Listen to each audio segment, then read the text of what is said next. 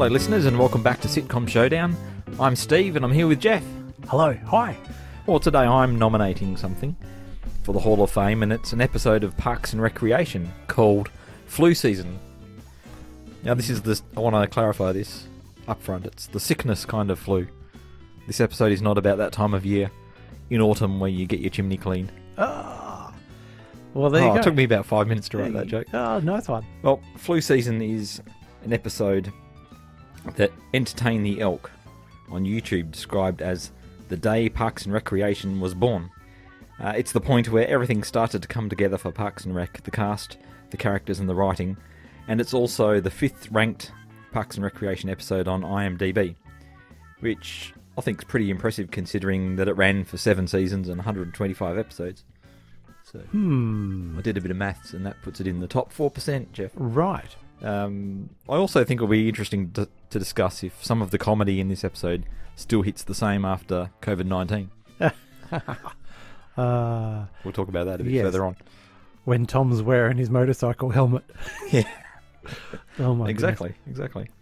So, without further ado, Parks and Recreation, also known as Parks and Rec, is an American political satire mockumentary sitcom television series, which IMDb describes as this: the absurd antics of an Indiana town's public officials as they pursue sundry projects to make Pawnee, that's the place, a better place. Mm-hmm. Now, it was created by Greg Daniels and Michael Schur, whose names are probably familiar to you. Jeff's nodding. Greg Daniels co-wrote the classic Seinfeld episode The Parking Space. Oh, okay, I didn't know that. And he headed up the US version of The Office, which we covered in Sitcom Showdown number 5. He also co-created Space Force with Steve Carell, which we covered in Sitcom Showdown 75. Yeah. Michael Schur, the other producer, he also worked on The Office. He created The Good Place, which we talked about in Sitcom Showdown 27 and 67. Mm-hmm. And he co-created Brooklyn Nine-Nine, Jeff, one of your favourites, Sitcom Showdown 39. So those guys have got a pretty good pedigree, I would say. Yeah, I mean, if you looked through every sitcom we've ever done, there wouldn't be too many more sitcoms with better pedigrees. True. So this series aired on NBC from April the 9th, 2009 to February the 24th, 2015. And there was a special reunion episode which aired on April 30th, 2020, which was a fundraiser for a COVID-19 response fund. Right. Are you up on Parks and Rec, Jeff, or is this the first time you've seen it? Yeah, I have said on Sitcom Showdown previously, probably 2 or 3 times, that I've never seen Parks and Rec before. Oh, it's a blind spot. Yeah. It totally is. I'd not seen it until you requested that I watched this episode. Until I forced you to watch it. Yeah. Oh, that's all right. Well, we're getting hints of, how it was when we did Brooklyn Nine-Nine. Yeah. You mean you hated it? No. Let's not get into any of that. That's fine. Well, this one's one that gets put on and taken off Netflix Australia regularly, so... Particularly when you want to watch it, I'll take it off. As soon as I decide I want to do it for Sitcom Showdown, they take it off. Has it come back since? Okay. No, anyway, I got up. I think I was deep into Series 4 when they took it off the last time, so... something to look forward to in the future when they bring it back. Or I can borrow it from the library. Yeah, of course. Brilliant. Oh, well, let's talk a bit about the actors. Parks and Recreation is another sitcom with an ensemble cast, which makes this quite a painful. Yeah. So the main cast numbers 10 people at this point in the show. So I'm going to attempt to race through this. Amy Poehler is the main character, Leslie Knope, a perky mid-level bureaucrat in the Parks Department. Amy studied improv at Second City. Mm-hmm. She joined Saturday Night Live and stayed for 7 or 8 years before leaving to join Parks and Recreation. Now, both of the producers we were talking about earlier also came out of Saturday Night Live, so I don't know if there was a connection there of some sort.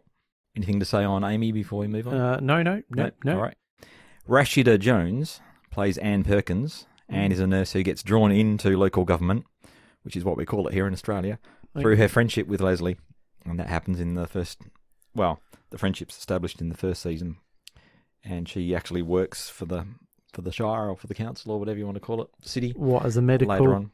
No. Okay. No, something else. Right. So Rashida has done heaps of work, including a stint on The Office prior to this. I don't know if you ever saw it. I remembered her from that. Yep. Aziz Ansari plays Tom Haverford, who is, I've got him here as an underperformer in government and more of an entrepreneur. Does that sound about right from what you said? Going off this episode I've watched, yes. So then why wouldn't you just go to the private sector and make some money? Well, it's a good point. Yes. So Aziz is the creator and star of the Netflix series Master of None, which has been running since 2015, for which he's won several acting and writing awards, including 2 Emmys and a Golden Globe. Oh. I didn't know that before. Right, okay. He must be likeable in those other shows. Yeah, good on him.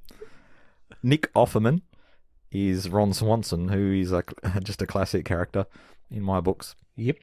He's the Parks and Recreation director, who is also a staunch libertarian. So he believes in government being as small as possible. Mm-hmm. And it says here, as such, Ron strives to make his department as ineffective as he can and favours hiring employees who do not care about their jobs or are poor at them. Now, we're going to see that in this episode we're about to talk about. And that is the only way it would explain April. Yes, I said April was an example. Talking about April, Aubrey Plaza plays April Ludgate. And April starts out as an intern and works her way up to being Ron's PA. Now, Aubrey, I don't know if you've ever looked her up on YouTube, but she's an absolute card, a unique, awkward individual. Mm-hmm. Have you seen her on any talk shows or anything like that? No, but I've got a rant about this later on. Oh, yeah. Okay, I'll look forward to that. Yeah. Anyway, her career's gone from strength to strength, and she's moved into movies. Right. I think she's in a big movie that's coming out now or just about to come out. Yeah, so she's going to be in the Agatha for Marvel show. Oh, you know, the witchcrafty Marvel thing. Yeah, and they've changed that from being a show into a movie. And maybe that's what we're thinking of. I'm all very vague on how things are going with Marvel now. Mm. You haven't checked out, have you, Jeff? No.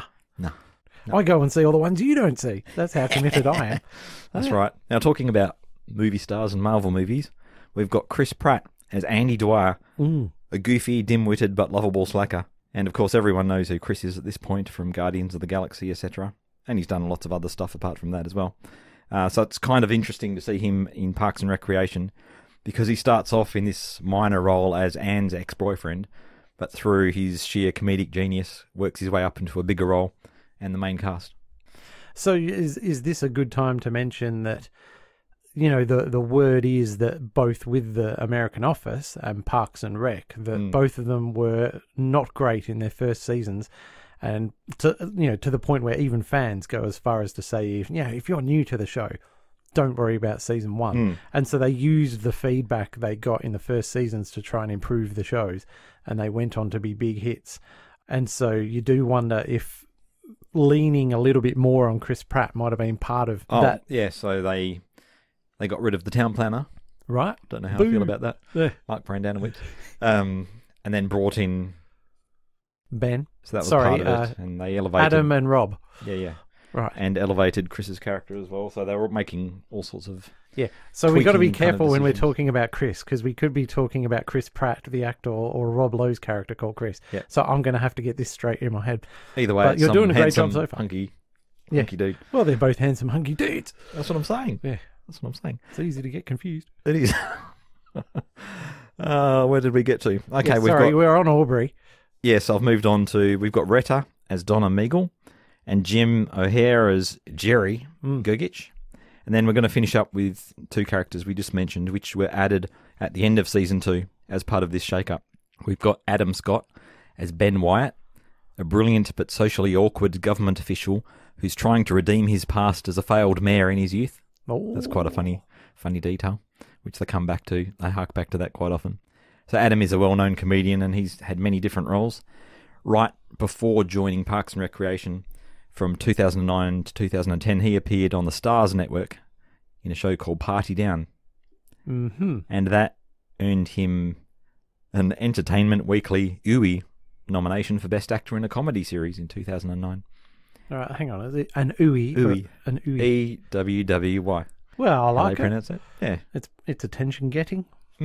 Another role that I'm interested in of his is when he co-starred with Craig Robinson in the sitcom Ghosted. He's great in everything. Oh, there you go. So I think the two of them could be quite good, but anyway. Yeah, famously of The Office as well. Yeah. Then last but not how could he be least? Rob Lowe as Chris Traeger.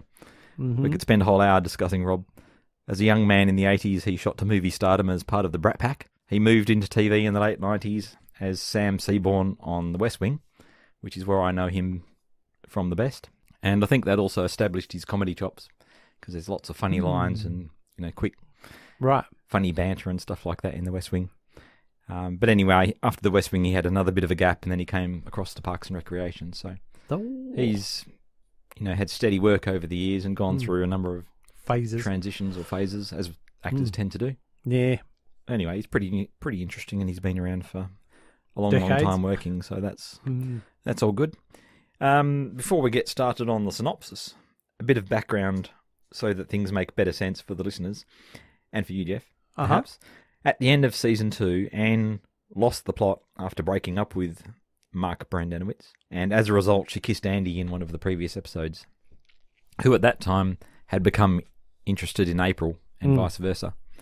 So that's why April's got it in for her when we come to this episode. So context is important. It is. So have you watched all... Yeah, you watched Season 1, Season 2, Season 3. Right, cool. Because obviously I've never watched Parks and Rec. And I thought, okay, before I sit down and actually watch the thing, what I should do is note down all my impressions of the show and why I haven't watched it and all this sort of stuff. As an interesting experiment. All right. Have you got something there then? Have I got something here? Anyway, yes. So when we did Brooklyn Nine-Nine, it just hit all my triggers of stuff I don't like about sitcoms. And then I can't remember if I actually ended up saying, yeah, let's put it in the Hall of Fame, or if I went bananas on it and went off on one of my typical things. And then 3 weeks later, I said, Steve, this is a brilliant show. And I now have the box set and I've watched it several million times. I recall this. It was a Halloween episode, and the Halloween theme for Brooklyn Nine-Nine is that they have a challenge between Captain Holt and Jake. Yeah. It's some kind of a, they have to steal something or, something like that. Anyway, I talked you into it because it was like it's not a magic kind of thing, but it's a, reveal of how this happened and then that happened, and they were tricking each other and all this sort of stuff. And I might have said it was very much like in that show Leverage. At the end of the episode, they show you how they pulled off the heist. Yep. Yeah. Yeah, before you do that, the fact that we both work in local government makes me, well, for me anyway, it makes me more interested to watch a sitcom about local government. It's a bit like Utopia, because that's also in a similar kind of line of work to what I do. So, are you about to tell us? Yes. Well, anyway, what I did why is you didn't like it? I did a little bit of research, Steve, and Michael Schur. I mean, obviously, I like The Office. I like Brooklyn Nine-Nine. I like The Good Place. Greg Daniels, and I was interested to find out he was the Friday Night Dinner USA version person. Oh yeah, I did see that, but didn't mention it. There you go. So you didn't look up whether that pilot, which didn't get picked up, is on YouTube? No. So anyway, this isn't like it's not like a point of pride or anything, and I say, well, everyone loves this show, which they do, so I'm not going to watch it because I'm a contrarian and blah blah blah blah blah. Glad we established that. Thank you. Yeah. Oh, there's probably 10% of that. Let's face it, but there's an element of, I think at the time I was thinking, I really don't need a cut price bargain basement version of The Office. And that's what I thought this was. And so then when I did a bit of research, would you believe I just went, oh my goodness, it actually is. And it turns out they were trying to create a spin-off of The Office, realised they weren't going to spin off anything very successfully, so they thought they'd create a show from scratch that's just like a spin-off of The Office, and that's what this is. Because it's a mockumentary with exactly the same style. Well, that's the thing. So no, this is like they said, we need a spin-off of The Office, and then after trying to work on it, they said, okay, let's abandon that idea and just create new characters and do da-da-da-da-da. But I thought that was my feeling, and it's turned out to be true. Anyway, and here's another of my impressions, is that a few years ago, Ron Swanson memes were everywhere. And so then eventually I learned that this bloke looking grumpy, he's from Parks and Rec. But like my impression of this show was, oh God, it's going to be full of sarcastic, beautiful people who treat each other like crap. And then the other half of the characters are going to be wacky for the sake of wacky.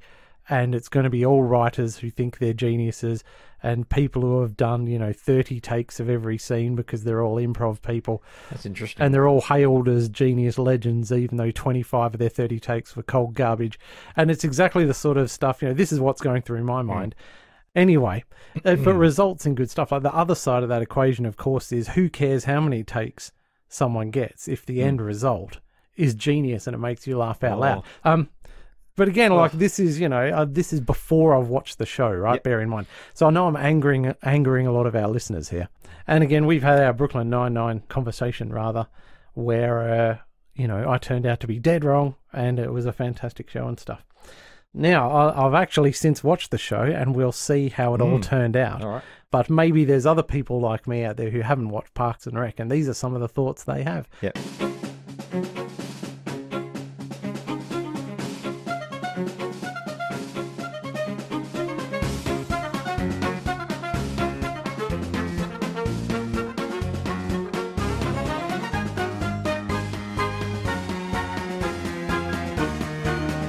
Sorry, are you leaving? I thought we had a meeting. No, we do. It's just I think it's a little chilly in here. Are you okay? Your eyes are glassy. Oh my God. Oh my.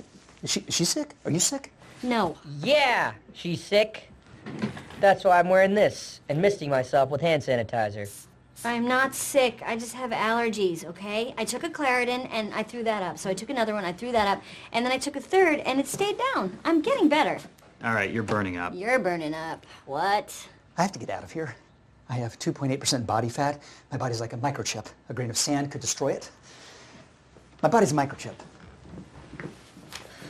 Leslie, go home. No, I can't. I can't go home. I have to get ready for the Chamber of Secrets. Commerce. If this meeting does not go perfectly, then the Harvest Festival is going to be over before it began. I cannot go home. Okay, then who's your doctor?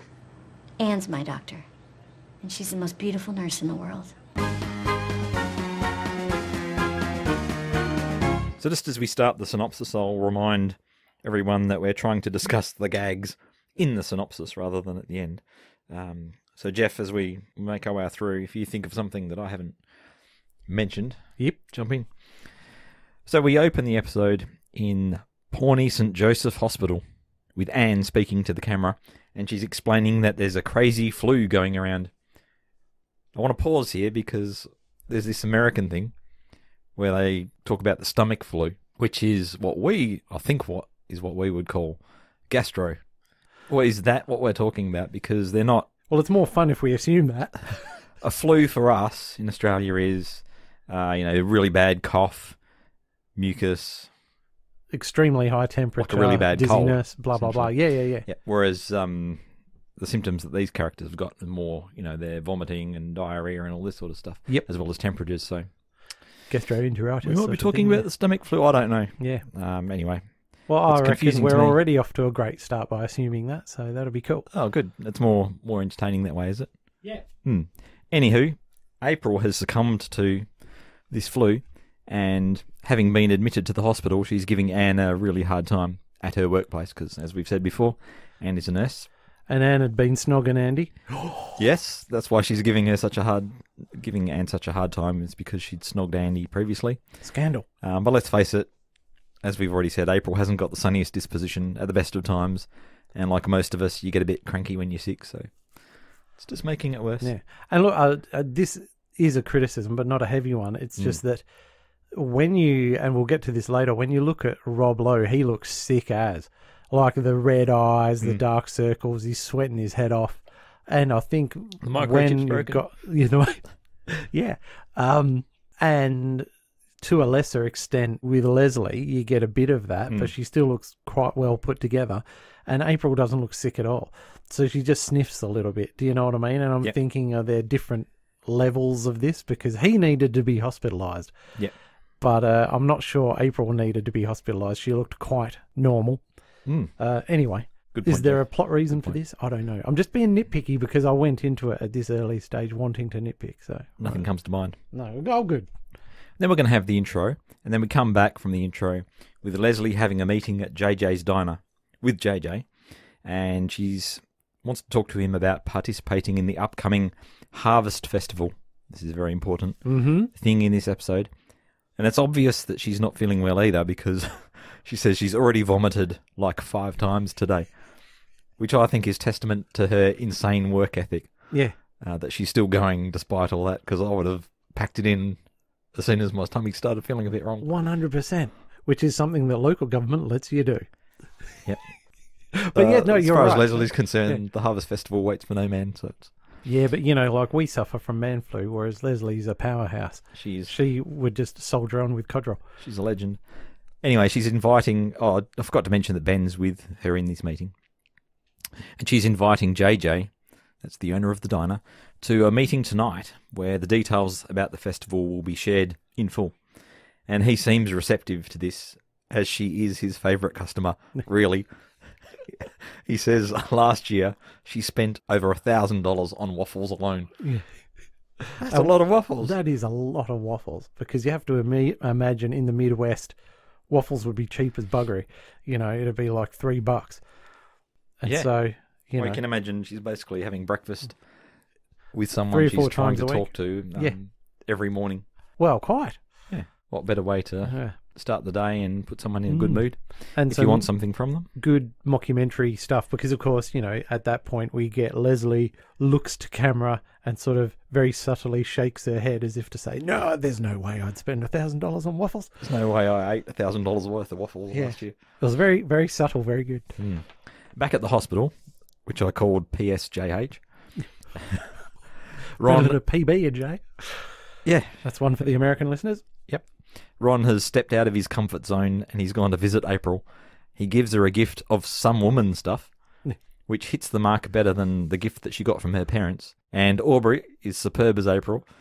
Looking at Ron, she flicks her finger disdainfully at the teddy bear in the corner, which her parents sent her. Yeah, about 5 foot of teddy bear, like massive teddy bear. Yeah, but she seems to be appreciative of the, what was it? Magazines and lipstick. Yeah, so he did all right. These two have a very sweet relationship. Both of them find it hard to extend or maintain social niceties in their own way, so they seem to get along well together. And Ron says he's not very good at visiting people in hospitals, so that's just one example of that. I don't think she would be either. Yeah, and he just goes, so I'm going to go. He says, I'm off. Yeah. But before he leaves, she asks Ron not to tell Andy where she is. And I'm not exactly sure what her motivation is for doing that, because he cuts her off and says, it's my policy not to...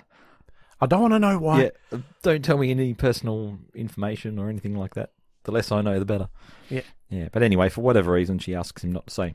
Leslie has gone following this breakfast. I'm just going to stop you right there, Steve, because there's straight after that you cut to a brilliant bit of Ron outside the hospital room where they're interviewing him in the hallway. Typical, what I assume is typical Ron. He goes, I never want to know anything about what my co-workers do because I'm not interested in caring for people. I once worked with a guy for 3 years, never learned his name. It was the best work friendship I ever had.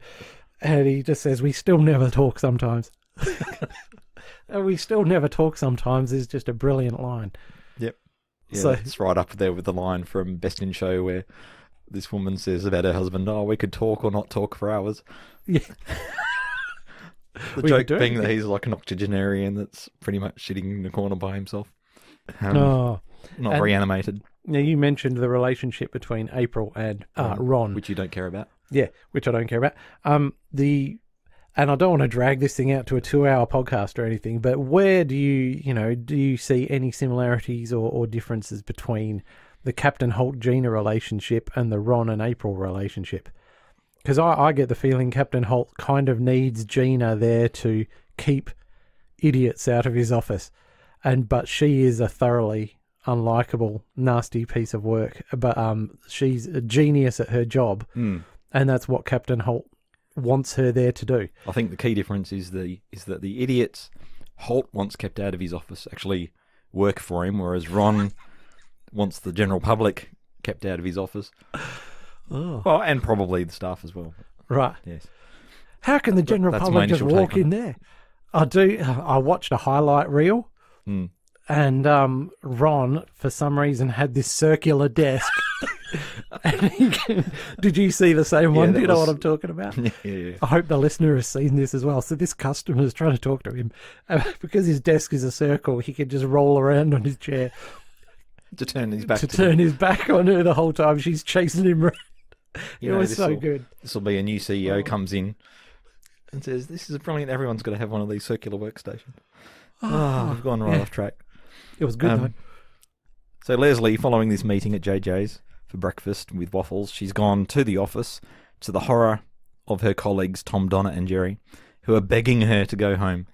And in the meantime, they've locked themselves up in a conference room. And she retaliates to this by germing up all of Jerry's stuff. That's what she's doing. She's like spitting on a hand and then rubbing it over his she licks his computer mug. monitor. Yeah. Licked his mug. Ugh.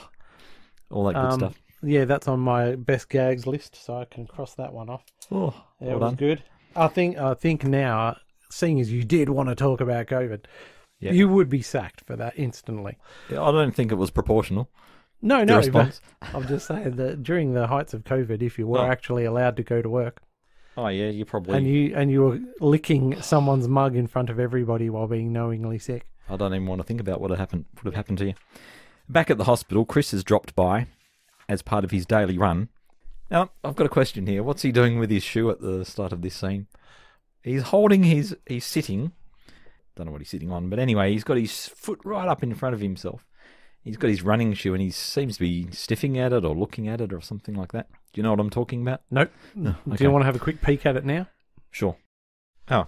Right, having right. reviewed the footage. the footage, I believe that's him trying to touch his toes to his forehead in a flexibility move. So it's a very sort of stretch class sort of deal. All right. Chris isn't wasting a minute. Yeah. I mean, if you tried to do that, in fact, let's do that now, Steve. No, I am No, not. okay. There's no I way refuse. that either of us would be able to get our foot anywhere near our forehead. So Rob Lowe is a human pretzel. Rob's just And he's got to be 10 years older than us if he's a day. So good on him. enough showing off, Rob. Yeah. All right, so we got that out of the way. Yeah. What did Anyway. you think it was, Steve? He might have trodden in some muck and he Might was giving his shoe a whiff to find out I if don't he... know. I haven't. This is why I'm asking the question. I've okay. literally got no idea. Anyway, the last mile of his run before reaching the hospital was his slowest ever at 5.5 minutes. And he's come to say hello to Anne to confirm that their date for tomorrow night is still on. And he's wearing I don't know, I'm assuming it's an N95 mask because his body, quote, is finely tuned like a microchip and the flu is like a grain of sand. It can literally shut down the whole system. Mm. I love that line. So I assume that the joke, or it is a joke, or there is a joke here, that this super fit, super healthy person who can touch their foot to their forehead Yeah. is masking up to guard against getting sick. Mm-hmm. Basically being a hypochondriac, am I assuming Yeah, that's I right? reckon so. Yep. All right. So my question is, how does this play now, post-COVID-19, versus when it was made? At that time, you would have gone, bloody hell, he's taken it a bit far, isn't he? What a paranoid Percy. Yeah. He's just come in wearing a mask. You would have thought he was a complete Looney Tune. But now we just be going, that's completely normal. You know what I Exactly. mean? We just get, I'll walk down the mall and people are still wearing masks and all that sort of stuff. And I think nothing of it. It's just another bit of clothing. I did see someone wearing a mask on a 35-degree day at the beach a couple of weeks ago, and Right. I did a double take at that. But you're right. Mm. For everyday use. Yeah, but she is off-put by Chris's apparent perfection. Yes. Which She's finding it hard to find any flaws. we in will this return dude. to that Mm. a bit later on. Back at the office, Ron is lamenting having to find a temporary replacement for April. No one will have the whole package that she does. That perfect combination of apathy and aggression. I think it's funny how he has to temporarily replace someone who is theoretically ineffective at their job. Yeah. Because the one thing April does do for him is to shield him from the public, which is, yes, answering your question from before. And so Ron, considering his requirements, he's inspired to go and see what Andy is doing. Right. And he visits Andy's shoe shine stand. Now, you hadn't seen it before this No. episode. I just find it hilarious that they have a shoe shine stand Mhm. in the local government office. Like, what's that about? Yeah, I don't know. It's probably a tradition going back 150 years. Could be. There's always been a shoe shine there. It might be like a cat on a boat or a ship or something like that. You've got to have a... Yeah. Oh, for good luck. In every local government building in certain states, you'd have to have a shoe shine boy. Yes, and to keep away the rats. Yeah. Ah, well, possibly so. Anyway, we see Andy and he's stoked because he's invented something called Super Straw. He's essentially joined a dozen or so straws and he's using it to drink out of a container on the floor while he sits up high on the shoe shine seat with a look on his face that is absolutely priceless. Oh, he's a child, essentially. I've got it's sheer childish joy Yeah. on his face. Nevertheless, he does agree to leave the super straw and fill in for April, just so long as he doesn't have to tuck his shirt in. Andy does eventually realise that April's not there. It's the reason for him being there. Yeah. And he asks Ron if she's okay. And Ron lies to cover for her, as requested, saying that he gave her the day off. And Andy immediately says, would it be weird if I asked for the day off? And Ron just looks at him. Yeah, so come on, dude. Yeah. What are you doing here if you think you're going to have the day off as well? Still in the office, Ben appears for the first time. He's come to fetch Leslie for a meeting, which is presumably some prep for tonight's Chamber of Commerce meeting about the Harvest Festival, and he notices that she's quite rugged up as if she's about to leave the office. But she claims it's chilly in the office, and that's why she's dressed up like she's... Chris, who's unmasked now, comes in and he immediately grabs Ben by the arm and hides behind him and asks if Leslie is sick. It's like he can sniff out sickness or something like that. Yeah. So first she claims that she's got allergies, and then she says she's getting better because she didn't throw up her third lot of Claritin. Yeah. She kept the third lot down, so she's getting better. Oh. Anyway, Chris immediately leaves, saying, I have 2.8% body fat. My body's like a microchip. A grain of sand could destroy it. My body's a microchip. And he looks very worried. He is very worried, but Ben is made of sterner stuff. Yes, he's being very nice. Yes, he bundles Leslie out to the door. Yeah. Despite her objection about having to get ready for what she's now calling the Chamber of Secrets. Yeah. Which I'm assuming is a Harry Potter thing. Yeah, it totally is. That's on my great gags list. Not Chamber of Commerce. Oh, no. No, Chamber of Secrets. But anyway, she does remind him how important tonight's meeting is. And on the way out, they pass Andy, who has apparently typed Leslie's symptoms into Google. Oh, God, now I'm hot. Now it's really hot in here. Okay, well, that's your fever. Leslie, I typed your symptoms into the thing up here, and it says you could have network connectivity problems. Yep, absolutely, Steve. Yes. That's gold. Now, coming back to the comments So you made earlier if it took about Chris improv. Pratt, doing 30 takes to come up with that, and the other 29 were complete rubbish and wasted everybody's time for an hour, who cares? Because he came up with that. So Well, yeah, before I get to my actual point, yes, he drops this improv line as they're making their way, like they're in shot while he's doing it. So if it bombed, they would have had to have come back into the room and gone out and reshoot the whole thing. So Anyway, was it a scripted line? I don't know. No, it was improv. You're absolutely right. It was improv. Did you listen to the commentary or something? Well, there's articles about it. Oh. And there's compilation clips of the best improv lines Oh, cool. from Parks and Rec. But this improv line was considered by the producers to be one of the best lines ever in the show. Yeah. And they were quite disgusted because, they'd been putting hours of effort into writing the show, and he just drops this nugget of gold. Yeah. And despite my massive rant earlier, which I stand by, it's that is easily the best gag in the whole episode. It's brilliant. There you go. So, moving on. Moving on. Ben takes Leslie to the hospital to see her doctor, Anne. I don't know why she's claiming Anne is her doctor. Because she loves Anne. Well, yeah, I reckon it's 90% that. And yes, she meant it sincerely and she wasn't hallucinating. But as we got from that Chamber of Secrets line, we're starting to move from Leslie feeling bad into, she gets to full-blown hallucination stage. Oh, yeah, we're moving. But, we're at the very beginning of that where she's mixing up her words and she doesn't know she's mixing up her words. That's right. Anne does confirm that Leslie has a high temperature and other symptoms, and she admits her to hospital, and she's essentially bedridden. So what's going to happen with this meeting? I don't know. Yep. But Ben, taking his assumed responsibility of taking over for the meeting stuff, he tries and fails to have a prep meeting with Tom instead. Andy, taking his assumed responsibility seriously, nevertheless attempts and fails to put another call through to Ron. He says, very I've sincerely. dropped another call, Ron. Ron just gives him the thumbs up. That's exactly what I hired Andy for. Yeah, that's right. You're doing amazing. Yeah. Keep it up. And April continues her campaign of retaliation against Anne from her hospital bed, which is a bit like biting the hand that feeds you, right? A bit. She's essentially in hospital, being waited on hand and foot, but giving Anne a hard time about it. It's a bit rough. At lunchtime, Ron and Andy have a conversation about food options, and I think that's another good time to insert a clip. I am starving. I haven't had lunch since yesterday, so I'm gonna head over to Callahan's. Oh, no, don't go there. They totally skimp on pickles. Let me go to Big Head Joe's for you.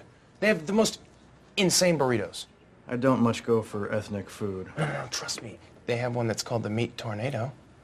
Literally killed a guy last year. You had me at Meat Tornado. Meat Tornado. Meat Tornadoes is on my list of great gags. And like Andy, I don't know if that was improv as well by Chris Pratt. He's turning me around, Christmas Pratt. That's him. The gift of Chris Pratt. Dude. Yeah, that's his full name. The well done, Steve. That was well improved. Yeah. He goes, it literally killed a guy last year, the Meat Tornado. And Ron goes, whoa. Sounds good. Oh, so they're just getting on like house on fire, these two guys. Oh, yeah. Now, we've skipped over another fantastic gag, right. Steve. Carry on. So Leslie's in the hospital and Anne is saying, listen, I'm admitting you because this is officially getting really bad. Your fever's really bad. You're dehydrated as heck. Yep. And so Leslie just said, look, if I was sick, could I do this? And they're all waiting for her to do something. And finally says, what? And she goes, cartwheels.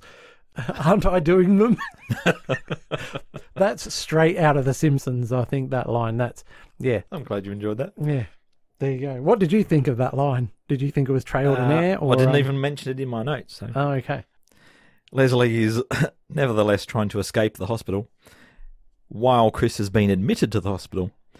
And when Anne confirms that he's got the flu, he looks aghast because the microchip has been compromised. He takes it very seriously. Oh. Now we know while the last mile of the daily run was his personal worst. So I think that's great foreshadowing in the script there. Yeah, absolutely. Talking about exercise, Ron and Andy, post-lunch now, have decided to burn off some carbs from the Meat Tornado, playing some gridiron in the parking lot. Yeah. It's time for another clip. This was delicious. It's awesome, huh? It's a whole new meat delivery system. Thank you, son. What do you say we go out to the parking lot and run a few pass plays to burn off the calories? You are an unstoppable good idea machine! I like Andy. I'm surrounded by a lot of women in this department. And that includes the men. That was on my great gags list. Oh, should we mention it then? Well, I think we just did. Yes, anywho, we're ticking off Jeff's favourite gag list as we go here. Wow, there we go. Ben is now in the foyer, greeting people as they arrive for the Chamber of Commerce meeting. Leslie, having stolen April's medicine and escaped to the hospital, arrives dazed and confused. She's not there because she doesn't trust Ben. It's just that this project is her baby, but it's still clear that she's not up to the task and will probably do more harm than good. Because she's saying incredibly weird stuff. Well, like the cartwheel thing. Yeah. And the floor and the wall have switched, and she can't get her balance right. And she's really struggling. And I think Ben's concerned, right, that if she gets up in front of 300 people, she's just going to embarrass herself. Yep. And it's going to do nothing to advance the project that they're working on. Because he does say to her, I'm a little bit cheesed that you don't trust me to do this. But I think, as you point out, that's only a little bit of it. He really is worried that she's going to do damage to her reputation and it could jeopardise her big project and rah. It's all getting very, serious at this point in the episode and emotional and lovely. The stakes are ramping up. Having said that, though, Ronnie's standing at a barbecue in his office. Yeah, drinking a scotch. Drinking scotch. Lecturing Andy about the virtues of libertarianism and the pitfalls of communism. Yeah. He describes communism as a big swing and a miss. And Andy says, and what's that word for when a few clerics are in charge? Oh, religious oligarchy. Yeah. And it's like, where did he pull that one from? Oh, because Ron's been instructing him in the ways of religious oligarchies. Through that whole scene, all I could think of, isn't this setting off the smoke detectors? He's probably disabled those ages ago. Exactly. Yeah. Okay, Ron. Government control. Yeah. Well, that explains it perfectly. Wasting taxpayers' dollars on preventing fires. Now, Steve, I'm going to rewind for another great gag. Okay. Go ahead. So, in the hospital, because you rightly point out that Leslie had stolen, April's flu medicine. But Leslie, when Anne has her back turned at the hospital, has gone into a few people's rooms and stolen their stuff. And so after April dobs Leslie in inadvertently by saying she came in here and stole my flu medicine, which is why I haven't taken any, Anne's running around the hospital and she runs into Rob Lowe's room, into Chris's room, and says, have you seen Leslie? And he goes, oh, I had a dream where she came in here and she took my flu medicine and escaped through that hole in the wall. And Anne just turns around, she's looking around the room, she goes, what, you mean the door? And that's how, like, Rob Lowe's acting in that is so good. So that was a great line, delivered really well. Very good. Yeah, so I'm moving back to Chris in the hospital, and the microchip is in really bad shape. I vomited somewhere in this room. I don't remember where, though. Wait, you might want to check that drawer. Stop pooping. Yeah, so that stop pooping line is quite iconic. He's delivering it. I know the listeners can't see this, but he's delivering it to himself in the mirror so intensely. It's just very funny as he's trying to re-establish control of his bodily functions through sheer force of will. And Anne, seeing Chris in this state, is starting to lose some sense of awe that she had for him before. Well, I think she's losing her sense of awe, but she's gaining something else, an appreciation of him, as a human being. Tom has arrived just in time for the Chamber of Commerce meeting to kick off, and he's brought his 3 spa buddies, who he'd been schmoozing with for most of the day.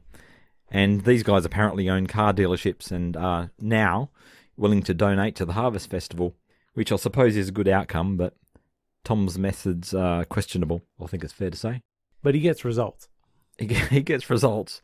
It's outreach to the community. So. Oh, yes, all right. You're selling it to me now. Ah, brilliant.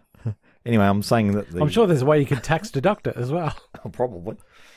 So the episode's kind of cooking right now. It's the stakes are going up and all that sort of stuff.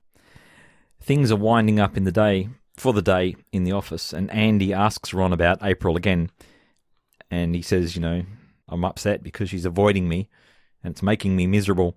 And Ron, can obviously hear the sincerity in Andy's voice, and knowing that he's a good guy, overturns this commitment that he's got to not interfering with people's personal lives, and tells Andy how she's actually in hospital with the flu, and, go along and see her tomorrow morning. And I think, Jeff, that he's kind of giving Andy permission to skip work and do that instead. That's kind of implied, isn't it? Yep. What a guy. Back at the meeting, Ben is very concerned when Leslie gets up to open proceedings, but she actually manages to pull it off flawlessly. You would never know that she's hallucinating while she's doing this. And we get a couple of very nice looks of shock and admiration direct to the camera from Ben. Did you like that? Yeah, it's beautiful. Yeah. And what they've done there is, like how I constantly bring up that quote about comedy being the subverting of expectations. And it would have been great if Leslie got up there and done all this weird stuff and shocked everybody. But they have subverted the expectation and have her deliver it flawlessly, and that's also some good laughs. But they get their cake and eat it too. Yes, as we're about to see. Yeah, with a brilliant line that I hope you bring up, and if you don't, then I shall. Yes, very good. At the hospital, Anne's shift is now over, and she really lets April have it, releasing the whole day's worth of frustration. Then apologises for kissing Andy in what she says was a moment of confusion, and reiterates that it's not his fault at all. And she says, she's getting towards the end of this tirade, she says she's now starting to hate April herself. And she storms out. Yeah. But rather than being put off, April admits to the camera, that's the most I've ever liked Anne. Yes, because she likes to see the worst in people. Leslie has successfully finished her speech, and it's gone down very well. She's getting a rousing round of applause. And it's gone down especially well with Ben, who takes over while they're getting ready to take questions from the floor, and he takes over from Leslie because she's starting to lose the plot. Is this around the time when... Pretty much. Yeah. Ben has to step in and say, you can redirect your questions to me, and Leslie's got another meeting, and Leslie says, give it up, everybody, for Scott Bakula from Quantum Leap, which is out of nowhere, and I just thought it was fantastic. It's very good. And Tom takes her off to the hospital. Where she can steal more people's medicine. Yeah. But I think everything's worked out well for everybody as far as the Harvest Festival goes. Yes. So the next day, back at the hospital, Ben has brought Leslie waffles, courtesy of JJ's Diner, and his own homemade chicken soup, which is a family recipe. She accepts the waffles, kind of turns her nose up at the chicken soup. Apparently, they needed 80 total businesses to participate, and they have 110 and counting. So it was. You're right, Jeff. It was a rousing success. Well done, team. And he congratulates her, and it's clear that his admiration might be turning to something else. Ooh, because I did read that, yes, they do get it on in later. Did I spoil that for you, Steve? No, I knew that. Oh, good. Yep. I'm into that section of the show. Speaking of lovey-dovey stuff, Andy's also visiting the hospital, next door presumably. Although April appears to be asleep, he's apologising to her in his bumbling, charming kind of way. And as he leaves, we see her open her eyes and smile, so it seems that the relationship might be back on track. Lastly, also in the hospital, the microchip has bounced back. Chris is getting ready to go for a 15k run, as he missed yesterday. Hang on a moment. Yes, all right. Sorry, Whoa, Steve, whoa, I didn't mean to hassle you there. Did he say 15k? He specifically says 15k's. Whoa! All right, because he well missed done. yesterday. Well done on using metric. Yeah, I'm not sure why we've gone from miles to k's, but anyway. Excellent. Yeah, get the impression that he's actually added some distance because he missed yesterday. Anyway, he's fighting fit now. And he's telling Ben, who has come across from Leslie's room, that he's been given a new assignment from the boys upstairs. But he's thinking that perhaps they should ask to stay on in Pawnee for a bit longer, which Ben agrees would be a great idea. And that's pretty much the end of the episode. Is that because Chris has got a love interest and he doesn't want to have to go off to another town or something? He's got his date with Anne, so yeah, presumably that's what I mean. Yeah. interested in her. But I think, and Ben's got his own interest in Leslie, but I think they're also warming up to the town and the folks and all that sort of stuff as well. And enjoying the work, so yeah. So they came into the show as a tension-building thing where they were, going to be cutting costs and all this sort of stuff, so they've kind of come the full circle now. They've gone native, as they used to say. Yeah, like Apocalypse Now. Not that there's much in common between Kurtz and Chris. Without slaughtering of cows and stuff like that. So where do you want to go from here? I've just got some concluding thoughts, and I've got a page. You've probably got more than me. Yeah. But it is spaced out, and it is in 12 spaced. or 13, so it's it's not as much Times as you'd New think, Roman, Steve. or Times New Roman all the way. Oh, quality. Yeah, not because that's my preference, but it was there. Yeah. Okay. Well, you want me to go? All right, yeah, so these are very disorganised thoughts, Steve-o. Anyway, so I've got a headline here, and it says Ben. Or rather a heading rather than a headline. Anyway, I said he was a scumbag demon in The Good Place, which he was. Yes, he was, yeah. And he was extremely unlikable in that, which means he must be doing a good job. And so that he'd be like that in every show. But he's not. He's just the opposite of that in this show. Completely opposite. Way from a homemade recipe. He did too. He's great in this episode as a sort of anchor of normality. So Adam Scott, man, he remembers to look at the camera at the right moments with the suitable expressions. He does a good job. We get bugger all of Jerry and Donna in this episode. So my question for you is, do they get a decent amount of lines in other episodes? Or are they always sort of in the background, like in Brooklyn Nine-Nine? Yeah, so they're You've got our two old blokes. Two older guys. They're the equivalent of those guys. Okay, right. In Parks and Rec. Right, that makes it. They're I was thinking of Creed from The Office. So there's even The Office has got like a handful of people that sit in the back and occasionally have a line and appear. But that's true. Yeah, so it's a similar kind of deal. Anyway, yeah, I thought this was a pretty good episode with great lines, and the cast are good.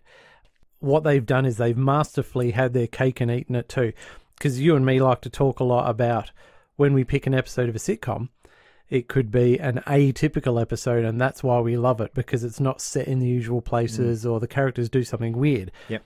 And they've done this so well here, is that with Leslie and bugger it, let's throw in Chris. With those two, they're acting against type, and there's a hell of a lot of comedy to be had out of that. Mm-hmm. Because they're acting weird and not like themselves. And then you go, what a ripping episode that we get to see them in this different state. And particularly with Chris, you see him in this vulnerable state.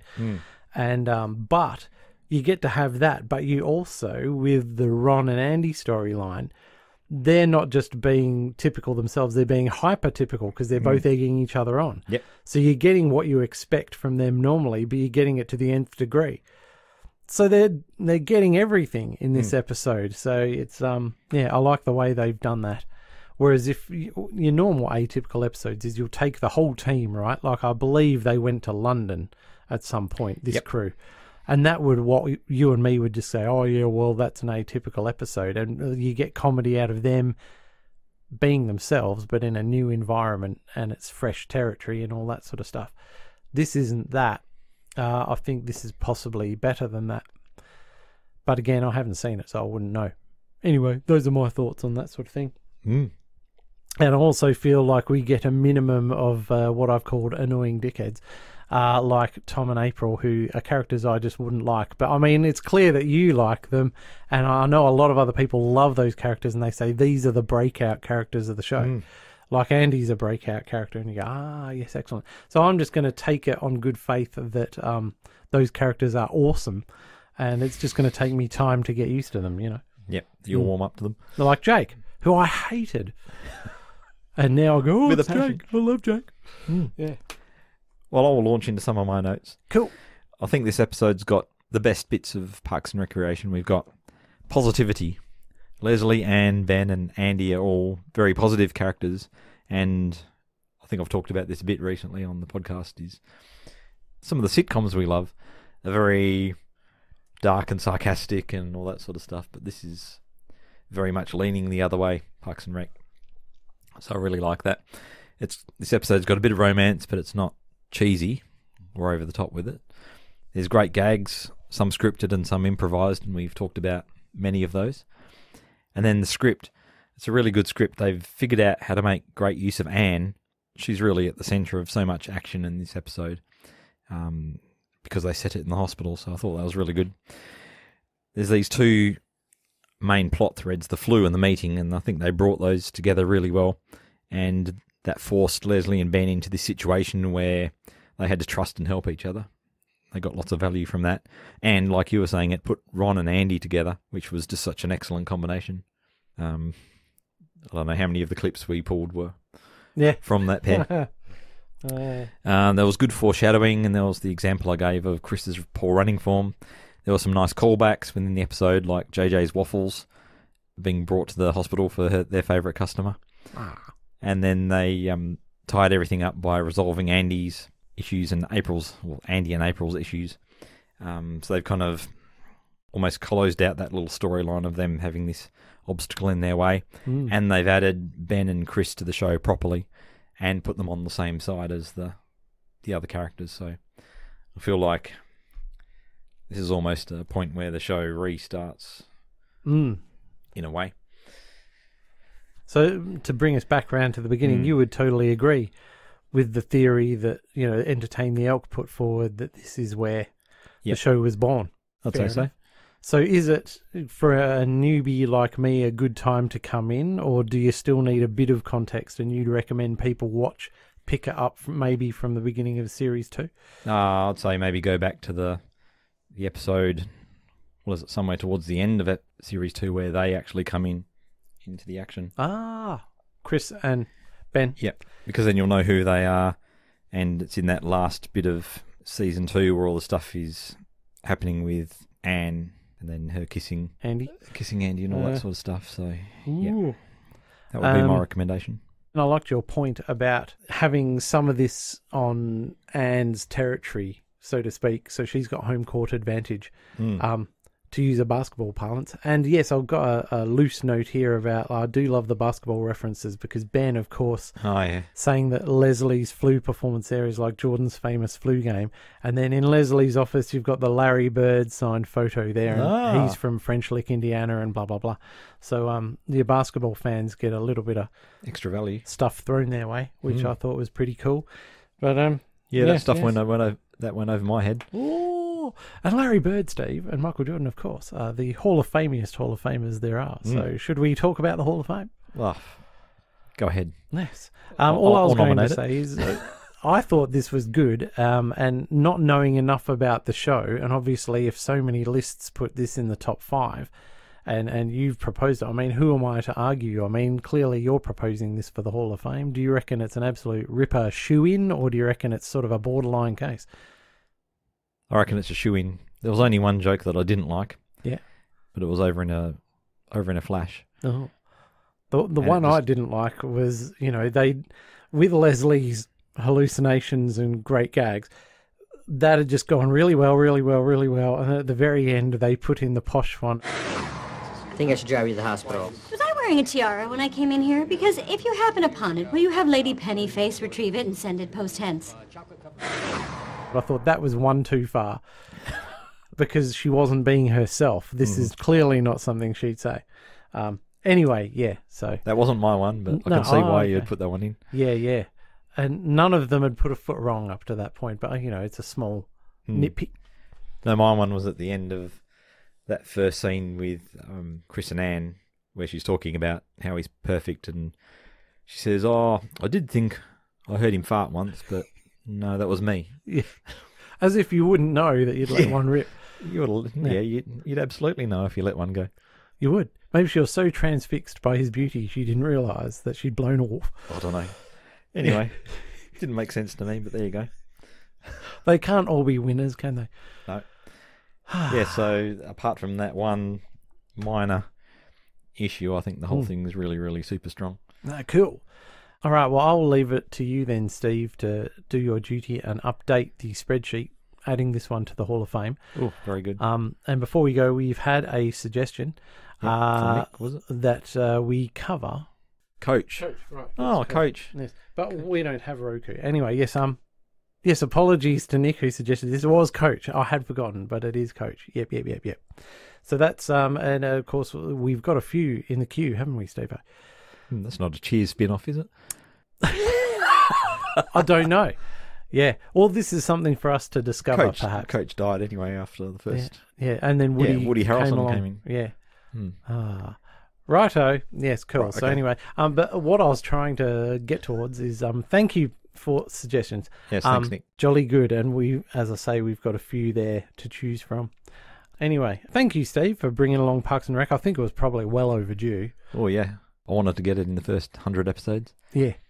All right. Well, I'm well pleased, and I'm not going to tell anyone what I've selected for next time. Oh, it's top secret. It is top secret, but it harkens back to something you previously selected, Steve. Oh. A little bit of a hint. Yeah. Very good. Well, let's sign off. Listeners, we'll see you in a month or so. Cheers. Bye. Join us next time on Sitcom Showdown when we'll be putting another 5-star episode under the microscope.